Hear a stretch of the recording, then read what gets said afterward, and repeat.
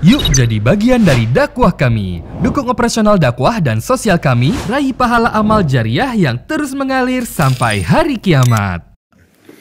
Baik, selanjutnya kita baca dari WA yang sudah masuk dari hamba Allah, laki-laki ya, 20 tahun belum menikah ya, dari Sumatera Utara, dari 0822 73 57 sekian-sekian ya.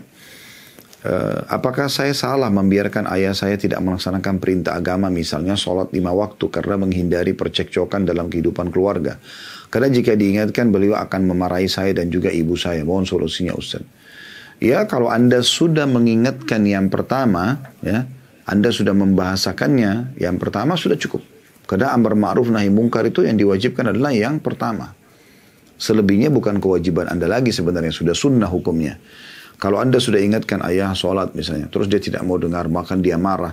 Dan dia marah juga pada ibu Anda. Bahkan ibu kena tampiasannya, padahal sebenarnya ibu tidak ikut-ikutan misalnya. Atau ibu juga ingatkan, dia juga marah, maka sudah cukup. Anda tidak perlu ingatkan lagi, tapi Anda jangan putus asa. Caranya, Anda tetap doakan supaya Allah SWT berikan hidayah. Anda tetap coba dengan cara-cara lain. Misalnya mungkin menggunakan orang ketiga yang mungkin bisa didengar oleh ayah. Allahu a'lam.